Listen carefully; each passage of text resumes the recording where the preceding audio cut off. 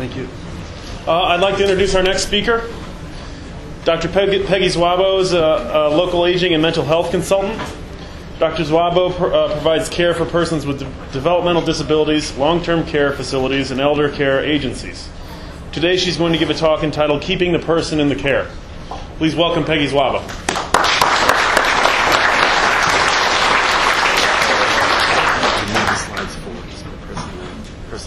Okay, I'm technology impaired. This is a very hard act to follow, and I think a lot of what I have to say, the Beck's situation really makes it come home for us. But I wanted to start with just a few things about when I go back to the literature and look when we're looking at who the carers in the family are, or for this family. And as Richard said, he had some issues that he didn't even know about. And I think what happens is that this is a family affair. Some family are really strong about it and get assistance. Some, as Richard pointed out, go from Dr. A, B, and C, and each of them can provide a small mirror to what's happening here. But the humanity part, the dealing with the pragmatic day-to-day, or the loss of this person you knew back when. So I think we're going to look a little bit about that. When we look in the literature and look at person-centered care, which is kind of an approach that we look at, because most of us are dealing with both formal and informal caregivers, family, friends, and the family have to educate and the person how they want to be cared for, what their approaches are, what's a good day, what's a bad day. So when we talk about the relationship, and that's when you saw those wonderful pictures of the staff who really love what they're doing, the people around them, you can just see it, you can feel it, it's there. I can't sell it, I can't give you a product, but people who like. I have to say, back in the day when we started a geropsych unit at St. Louis University, there was no one who had both psych training and aging training. So our question was, do you like old people? And if the answer was yes, we go, okay, you get to pass to the next level. Because there wasn't that orientation that we have now. So we were in the beginning. So what we're trying to do is strengthen the ties with the person. What does the individual want? What were they like? What would they like to do? What were their thinking process? We don't always do that. We get a diagnosis and then we tend to respond. As a therapist and a clinician, I don't like diagnoses. I want to find it out on my own because sometimes they're not quite accurate or they're limiting. So helping the care partners. What does the person like to do? And we'll get into that in a little bit more. What we want to do is have that person get through the day. I kind of call it with style and grace. How can we plan these things, offer activities, encourage the person, turn on the music, and just kind of an aside about that, I work with a lot of people with anxieties, and I use a lot of music. Pachelbel's Canon in D is a perfect resting heart rate. It's 72 beats per minute. So when you do that, there's hardly any genre that you can't use. I have a harder time with heavy metal, finding a calming. But I try to work that with people that you need to, how do you center yourself? How do you calm yourself? You need a basket of interventions that we can try. Music may work today, but tomorrow it may be something else, the cartoons, whatever works. So we're putting more independence on the here and now and every day, knowing, accepting them where they are at that moment. A lot of the stuff that we end up dealing with is that we sometimes cause the reaction. We don't get the understanding. They're like barometers in many ways. They pick up the tension. They pick up what's going on in the facility, in the room. If I'm having a bad day, they know it. If you're in a relationship with someone, if you've been around them long enough, you know, uh-oh. And when you have the uh-oh days, you have to think about it. But the challenge is giving one as much independence experiencing a life worth living. Because as Richard very plainly brought up, she did not say she wanted to die. She said, I am alive. I am here. Our interpretation may be this wasn't the life she wanted. That may be true, but I am alive is what we go with. I had a young man yesterday, and I mean a young man, 53 with the Lewy body diagnosis. And he asked me, I'm going to see him for therapy. And he's been in a ton of different kinds of therapies. He said, do your people talk about death? I said, yes. And particularly when they have certain kinds of situations. He goes, good. No one talks to me about that. I said, we will. Whatever you want to talk about, we will do. So experiencing a life worth living, but also following the person's lead. We all know it. If somebody's in a bad mood, we tend to back off if we're smart. If we're not so smart, we cause chaos. Any growth and accomplishment. We want to enjoy the moment. And I think people who live with these kinds of situations understand it's the moment that counts. The ability to talk about it later is our need, not necessarily theirs.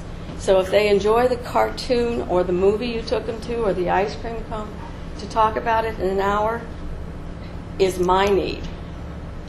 I always ask, did they have fun? Did they enjoy? If they did, you did a good thing. In these kinds of conditions, the familiar is made strange. The house doesn't look like my house. This place doesn't look like my place. I know where I'm not. When people ask to go home, I'm not sure they're looking for a house. They know I am not where I'm supposed to be. I don't fit here. For those, I always like working with nursing homes when we talk about people who try to leave. They're looking for home, they're searching. They know where they're not. And it's very hard to calm that down because I think it's a psychological what home is, a comfort zone, a warm blanket, a memory, a feeling. And you need to go with the flow and talk about what they're looking for as we redirect them, hopefully, from leaving. So the familiar becomes strange. I also look at it and say the environment is now becoming hostile. I can't problem solve it like I used to. I don't interpret well. Is that psychotic or delusional? I don't care if it is. If the person's afraid of the coat rack, they're afraid of the coat rack. Whether it's an illusion is what I need for my fancy notes. Not particularly helpful. But it's helpful to identify these are the issues in making the person feel comfortable. And I think that's what we're trying to do, is can they get through the day? Can we have some positive kinds of things? Can we both feel good about this? Can we all feel good about this? And I think this is another one that I think is one of my pearls from working with individuals. It is so easy to see what the person cannot do. But if you think about it, when we do our treatment planning and our approaches, we're basing it on what the person can do. Can they feed themselves? They can pick up a utensil. That's a skill that we can maybe accent, reward. If they can pick up a spoon, can they pick up a pencil, a paintbrush, to keep people using their whatever they can. All the losses are very apparent, troubling, and unanticipated. Every time it happens, the caregiver, the family become more depressed or upset that this too is that slippery slope. We don't want to see the disease progress or the symptoms get worsen. So what we want to look at is what the person can still do. Now, it may change a lot, or hopefully they stabilize. Or I think the other thing that was extremely apparent with Richard is Beck responded on her own time. we're usually looking too quickly for a response. Sit up. We want it to happen now. Have you ever had a kid? Tell my husband to take out the trash. Does not happen right away. So we may have to adjust our anticipation and accept the person where they are. I think seeing the film or the videography that Richard has done gives us a better clue on how we can approach other people, and that we have to take our time. We have to understand that we need the ladies who believe in Beck encouraging her. Not all of us get a cheerleader every day, and that is a marvelous kind of thing. But we do have people out there, and we'll keep bringing this back. Families sometimes feel so isolated, one, because they know how to handle certain things. They don't want anyone coming in and disrupting their procedure. Sometimes that's not healthy. If I ask my husband to do it, I have to assume he's going to do it his way. And I have to accept that. If I want him to spend time with my dad, I can't orchestrate and control everything. As a caregiver, when we have figured this out, we tend to want this to happen this way. They want this, this, this, and this. That would be nice, but what you want is the caregiver to get some relief, sustenance, ability to go take a 20-minute bath without feeling they can't. And that's kind of a judgment call that is part of the treatment, is who's there for you, what can you do about it, can informal or formal caregivers come in. And I think there are a lot of good people out there that if they know what they're going to be doing and how to respond and what's, predicting worst case scenarios, that's what they're afraid of. If I give you a break while you take a half a day off to go do banking and shopping, what if A happens? What do I do? And people tend to isolate themselves and say, I'll just take care of it, it's just easier. And we need to help them come to terms to allow that to happen. Keeping connections, and that's the same thing that we want to keep people who are interested, who are concerned, but they may need to be educated.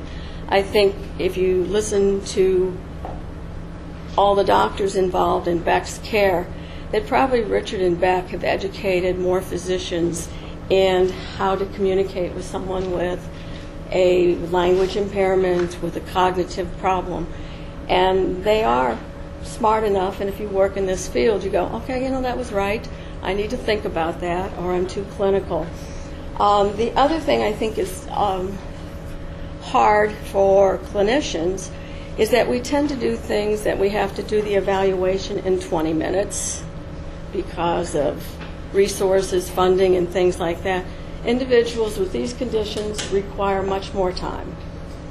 We just have to figure out how to do it or get things involved. So keeping connections would be looking at who is willing to be available, who can be available, and how do we keep the persons together. Like Richard tried very hard for the longest time to keep Beck at home. When I first saw her, she was very distressed, and I kind of mentioned this, and that what she did respond to is we paced. My first evaluation with her, I think we walked our hallway around the building because she could not sit in a chair and do a traditional, how are you, what are we going to talk about kind of thing. She could not do that. So you have to be resourceful in how you do your evaluations. The connections that we're looking at are the communication loop. What are the procedures? What are their likes? I want to get into that in a little bit more. That family dynamics. In my family, my father has been recently diagnosed with dementia at 91. I think I'm from another planet because nobody understands, believes, so I know nothing about these conditions in my own family until they're ready. So It's hard. My brother told me, if you just talk to him, he's doing quite fine, and he is an adult, so if he doesn't want to do that, he shouldn't have to. And I go, yes, part of that is true, but not all of that is true. So I'm having this, I'm in a, not an expert in my own family, and I think sometimes that's really hard, is that the communication or the family. It means that both of my brothers don't want to see this. It's too painful. And I thought I did a very good job. I called him. I said, I had Dad evaluated this week by 2 experts, one at each university, and it looks like this is not something that's going to go away. So anything you want to do, get involved with, now's the time to do it. Don't come visit in a year. So we have a shorter time. I said, he's also 91. We have a shorter time. And he's a stubborn old guy, but he might still be around. So that communication was not accepted. As a therapist, when I'm intellectually intact and emotionally, I know that a lot of times all I do are plant seeds. I planted the seed. Dad has something that is not going to go away. There are no real treatments for. Please stay involved. I planted the seed. Whether it blooms, I don't know yet. Hopefully it will. So the family dynamics, the issues and stresses that they're going to. And there's the relationship with the person that's impaired. If you have a loving, beautiful relationship, as we heard about, you may have a different picture. If you have a conflictual, disharmonious, estranged family members, you got another load of woe that we have to address on some level. And the other one is the unity of care. Do we have a plan of action, and what is our reasoning for it? Because not everybody knows. We do this because I heard that music's on 24 hours a day for Beck. I'm sorry I missed your name, but her friend at the nursing home says she does listen. So we have 2 reasons. If somebody came in and said, I think music is disruptive, and turned it off, they haven't heard the reasoning. They haven't integrated it. If that's true, that's another decision making. Now here's the real part of communication. As individuals, we come with lots of our own baggage. Personality. If you're a crab at 35, what are you going to be at 80? And there is a research study that says crabby people live longer. So remember that when you're providing care. How I take that is, what do you know about crabby people? What makes them different? They say what's on their mind. So my father's one of those. He's also ex-military. So if he goes, I ain't going to do that, I know exactly what he's thinking. I'm not going to do that. I don't want to do that. He says, maybe he doesn't have ulcers, but he tends to say what he thinks. He shoots from the hip. Some people don't like that. It's hard to hear. My mother, on the hand, communicates by smell. I'm just supposed to guess what I did wrong. Never will say it. So those are the dynamics when a person gets older or a person has an illness that we understand is happening. So crabby people live longer, so they're going to say, no, I don't want to do that. Or they may or may not sit up. Not that Beck's crabby, but strong personalities or people who like to be independent want to make their own decisions when they want. Am I right? Okay. So, and the other thing that I always look at, and I'll use my husband on this one. He has a PhD. He's ran special ed districts forever. He knows all kinds of information. He's very abstract. I'm the one who will beat him at trivia. He does not know anybody's name. I don't know if he knows mine. Never has been that part of him. So before I test him on names, I need to know that he never did that. So if you're pre-problem behavior, and sometimes I think in some of our psychological assessments and testing, if you don't know what the person was like before, I don't do math. Have no need for it. Not true, but that's how I think. The only math I do are percentages off on a sale. Don't miss those. So I need to know that I don't do that, and I take that into consideration when I'm doing the evaluation. If I never did the checkbook, and we still have folks that have never done the checkbook out there, I'm probably not going to be really good at some of those serial 7s and upper math things, or lower math, depending on which end you're on. So you need to know that before we set the person up for negative observations. Okay? So what is their behavior? What is their style? We look at those things. Keep it simple. Having worked in a nursing home, and that we're quite verbal, we speak too fast and too many words. Good morning, Mr. Jones. I'm Dr. Szwabo. I'll be seeing you today. And what would you like for breakfast? He's back on good morning. Slowed language. Keep it simple. Most of our sentences have several commands in it or observations, and they're 26 to 27 words. A person who's not firing, just physiologically, is back on good morning. And you may walk down the hall and the person says, good morning. You don't hear it. Patient didn't respond. Keep it simple. Learning their language. Richard did an excellent job of picking out the themes of Beck's language. Love. Life and loss came up consistently in a variety of ways. Not always the first word. There was a process or something happening. It was the way Beck speaks. And that's what we need to know. It doesn't matter what I think. It's how Beck speaks. So learning their language. What are their preferences? If you never took a shower in the morning, and we say, the bathing person comes every morning, what do you think is going to happen? May not do it. Don't wanna. Feels wrong. Okay? It's the same way when you see some of these things. You know, we're looking at dignity and respect.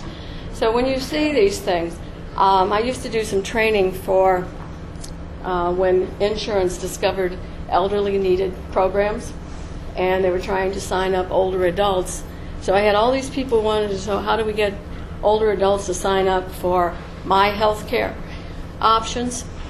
So I gave them a simulated aging course, and I know several nursing homes do that. They make you old, they take something away, so you can experience it. I made them eat beets, baby food beets. I did their nails, polished them. Didn't check if they liked polish or if they hated purple kind of thing. I put gloves on them. I put Vaseline on their glasses and had them sign that against the law print. It's ADA, it's supposed to be 14 font. Nothing's that small, that big.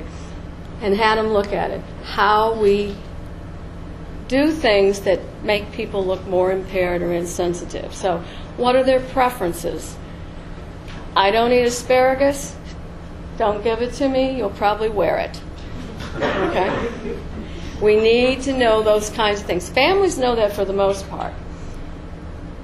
Some carers do, depending on where they are in the scene.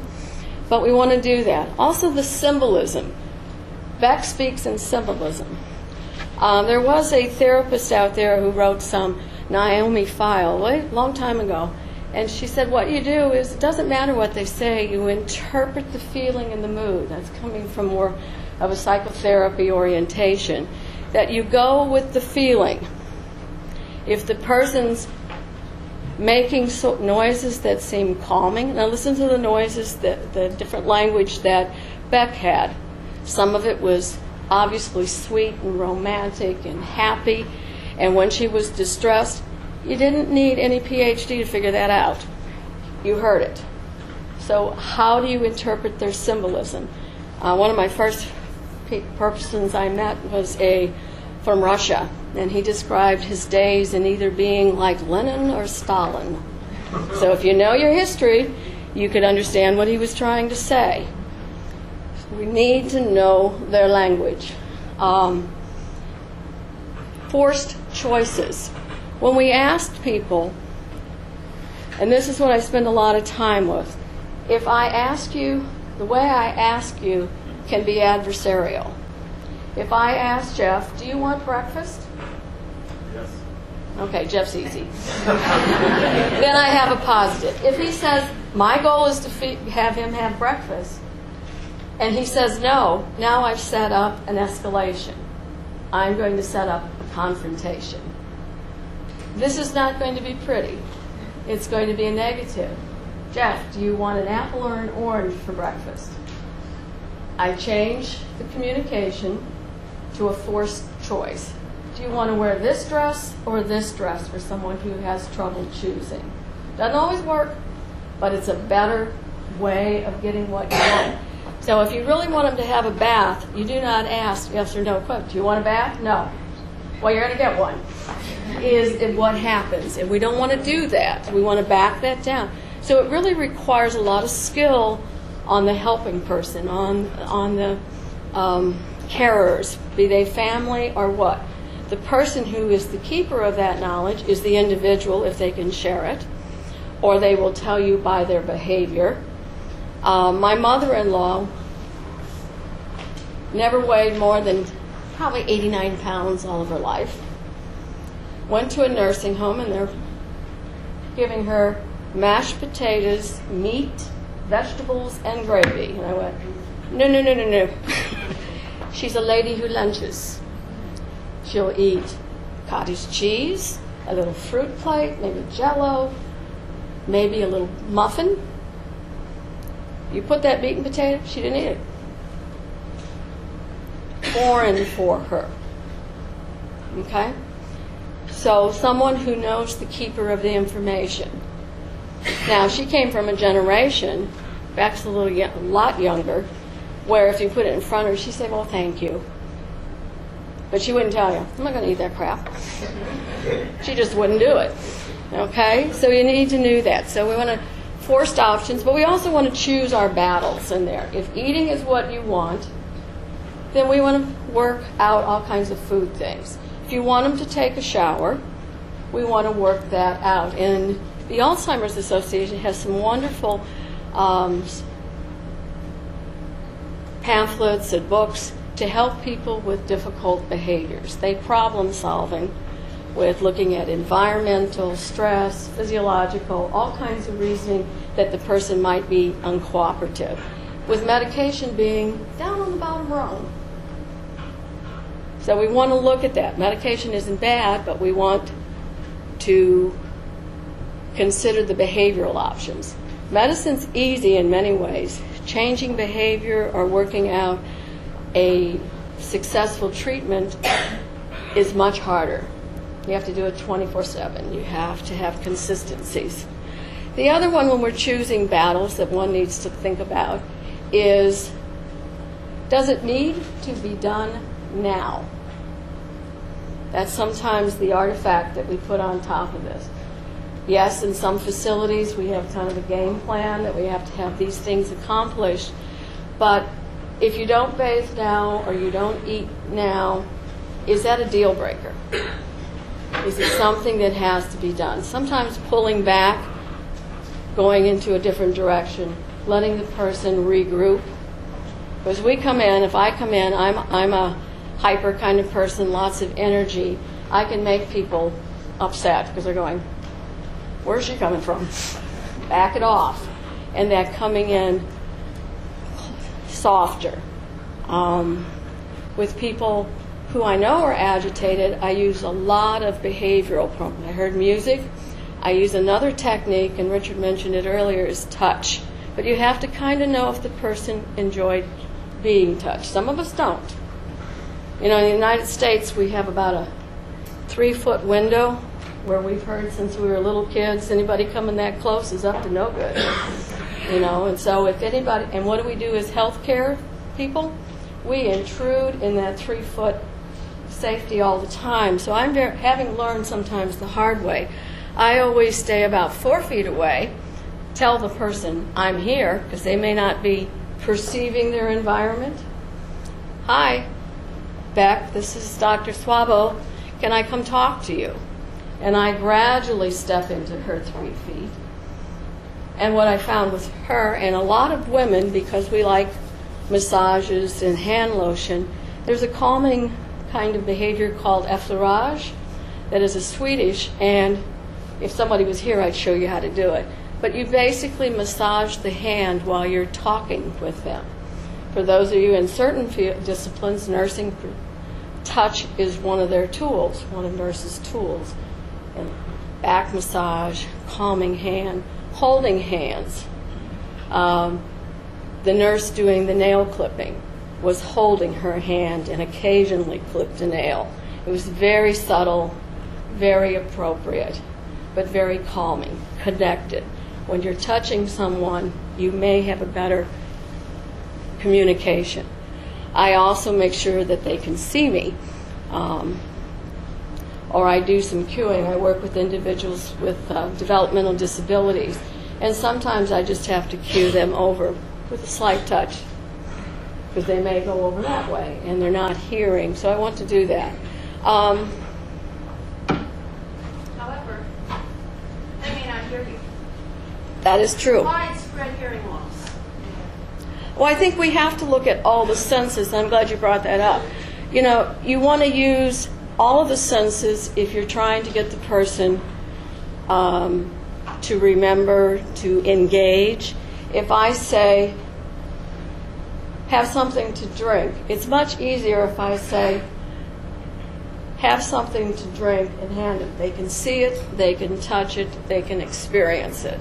So when you have where these connections aren't working, we want to use all the senses. People laugh at my office because I have all these cueing to tell you what season it is.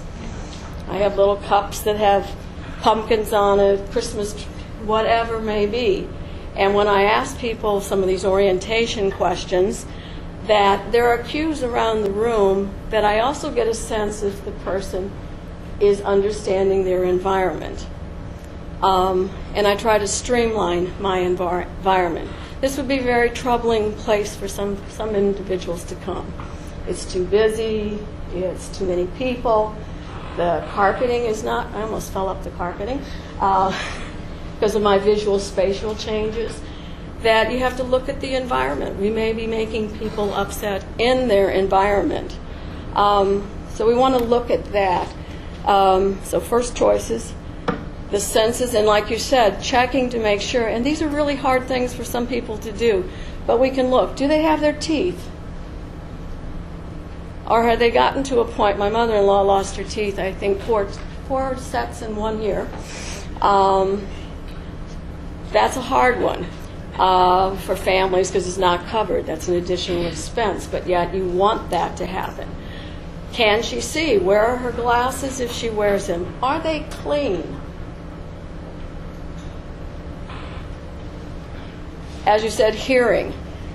Do they need their ears checked? Now, some of these are going to be very hard and you need specialists, and I think that's one of the things that people who work in aging or specific conditions, you can call the Alzheimer's Association. They have a list of dentists who do well with people with cognitive impairment so that it is less traumatic or less upsetting, because that's another intrusive procedures, and some of us didn't like dentists anyway.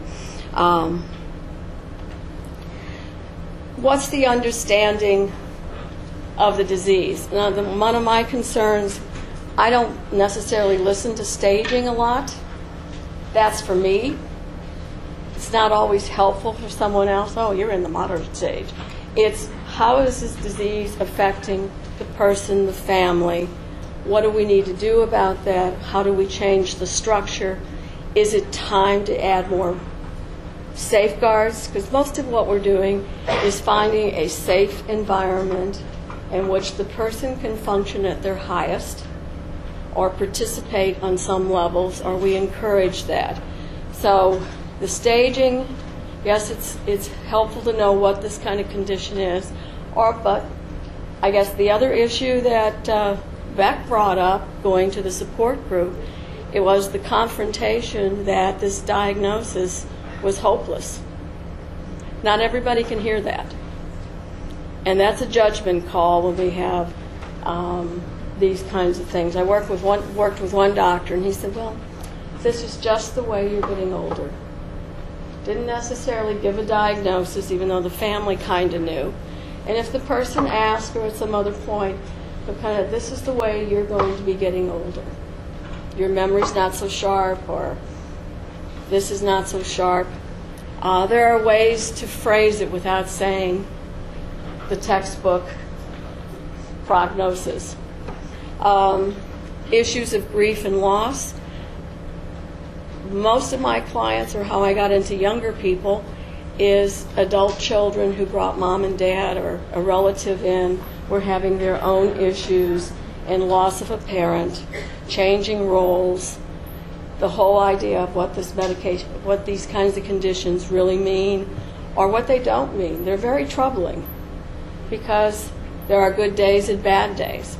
And when there's a good day, it springs hope within the family that maybe they're wrong. Maybe this isn't as bad. And so it's this constant roller coaster, or as the book says, the 36-hour day, that things are changing and it's beyond all of our control. Harmony versus disharmony. What I try to do is help streamline the environment so that the person can function in the way they want. I know that in some programs they go to the home and they help the family set up a safe environment, streamline it a bit. One of the more telling things, I used to do brain health with 6th graders. And WashU's program was very nice. They gave us a brain that the kids could touch after they gloved up. And to talk about some brain health kinds of things. I asked the kids in the room to make this room safe for someone who was a little confused and got lost and nervous about getting lost. And they were absolutely excellent about, you need to do this, you need to do that. So you may need to have someone come in and help you. I know when I'm an adoptive parent, when I brought our son home from South America, my husband totally denuded the first floor. It looked like a prison. I said, now he has to learn to work with some things. I said, we probably won't put out the very expensive wedding crystal on the table, but you can leave out some things, because you want the environment to be pleasant but streamlined and safe, you know. So those kinds of things can be very helpful. But kids and other people or experts can come in and help do that. Self-care and support. As I said, I started getting into women's issues because a lot of daughters, granddaughters were bringing, or daughters-in-law, not to say sons didn't, that kind of came a little later. But in our culture, primarily, women may bring mom or dad to the doctor. They have their own specific issues, and then we have issues that sons have. And a lot require their own psychological assistance, counseling, treatment for any kinds of conditions. Constant evaluation and reflection. Is this the disease, or is this a situation? Is it what has changed? Sometimes the person hasn't changed, but maybe the staffing changed. A move, a hospitalization, someone who doesn't get it. So we have to look at that. So it's constant. How to handle negative or distressful behavior. There are a variety of things that are out there, but they have to be discussed about, and I think that's a problem solving. I don't want these big drugs. What are the consequences? I think Richard said about the Alzheimer drugs, there's still a plus minus. Some docs are using them, some aren't. There's judgment calls. And I think the other part of it is end of life.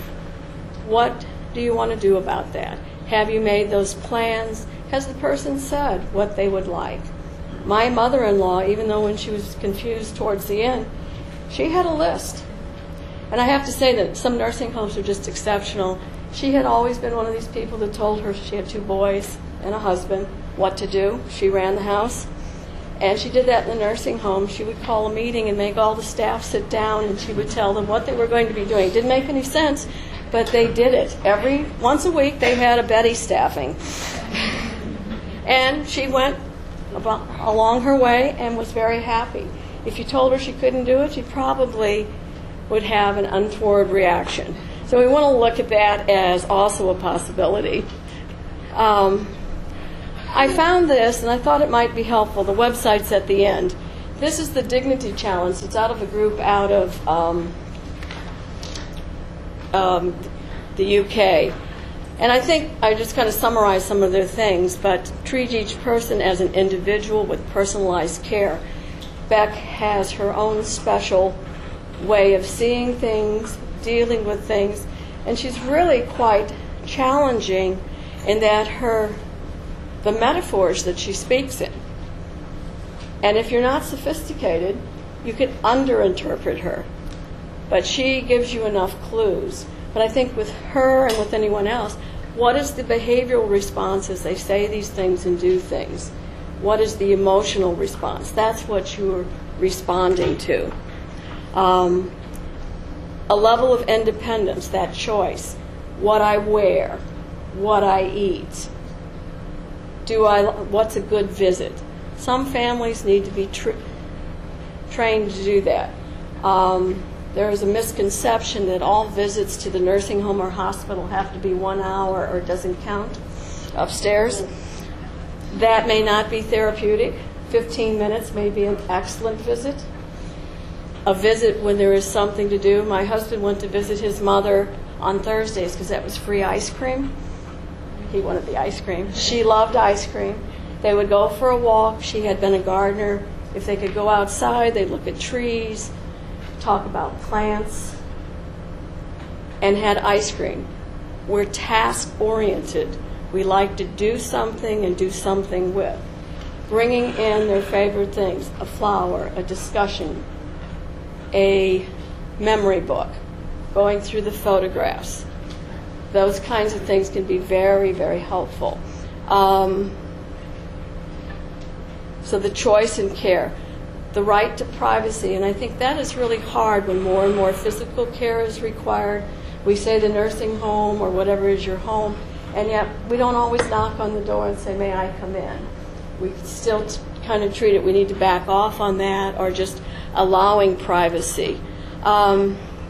Act to alleviate loneliness and isolation. Does music help? Does massage help? Does cartoons help? Whatever works, we want to try to do. What we're trying to do is keep the person in the here and now, to use what abilities they have, and to have them engage. Let them express. I think what we've seen today, able to say, I don't want to do that, and understand that that's okay if we can do that. So I think kind of we want to alleviate that person's loneliness. I think that's the part that we worry the most about, that the person is doing this alone, and we don't always understand it, and neither do they. Nor do our experts have any quick wisdoms for us to help them with this. Okay? Here's the website, dignityandcare.org. They have a lot of good information and can be very helpful. Do you have any questions?